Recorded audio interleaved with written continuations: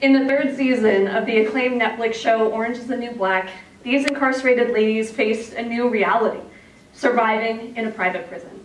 Shows like this, even the teen soap opera Riverdale or Veep, mention private prisons to demonize them and point out their shortcomings.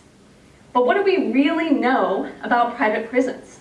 My research begins with this relatively straightforward premise, and as it turns out, the answer is not much.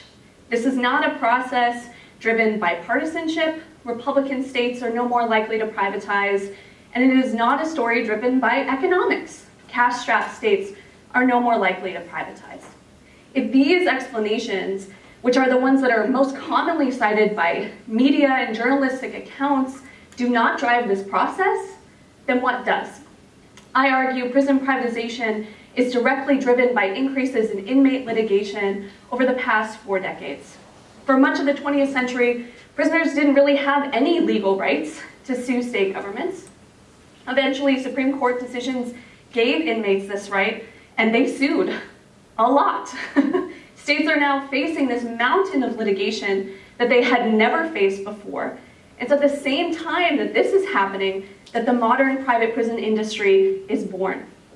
2 entrepreneurs in the 1980s suggested that they could sell prisons just like you would sell cars, or real estate, or hamburgers. Eventually, 35 states signed contracts with for-profit companies to build and operate their prisons, and I argue they did this to avoid political and legal accountability. Privatization helps to limit states' legal liability for these lawsuits, and also shifts political blame away from the state government onto this private company.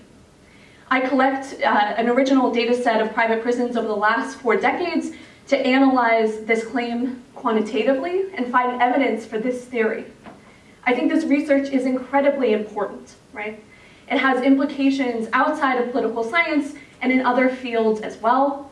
It helps researchers shine a light on an industry that for decades has been shrouded in mystery.